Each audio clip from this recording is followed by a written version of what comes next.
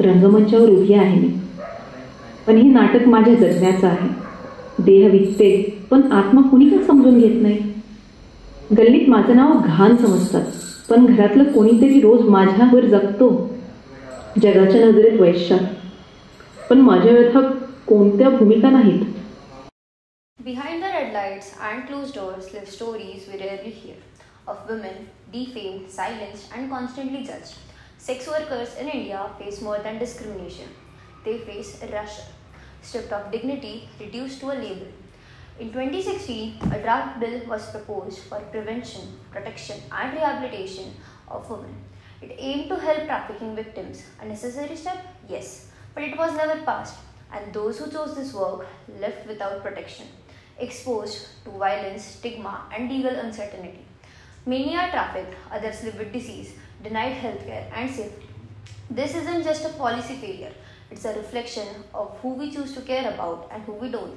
Every woman, no matter her story, deserves dignity, protection, and the right to be seen.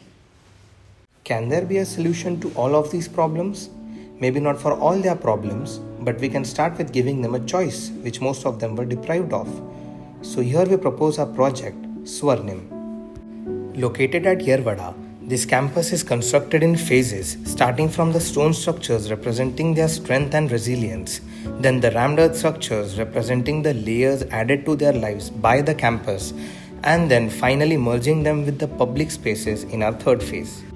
Bamboo planted in the first year helps in later phases of construction, while mycelium, an organic material, is used for acoustic and thermal insulation. The modules of the studio is designed with load-bearing walls and a filler slab saving 25% of concrete than a conventional slab.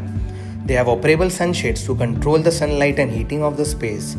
The north light windows allow soft lighting while openings on the opposite side enhances cross ventilation. One of the interesting features of this campus is a sensory garden, which helps the Sakhi to reconnect with themselves. While many campuses are built with the vision to expand, Team Samavet envisions Swarnim as a campus that fulfills its purpose and then gracefully returns to the earth, leaving behind empowered lives rather than concrete footprints.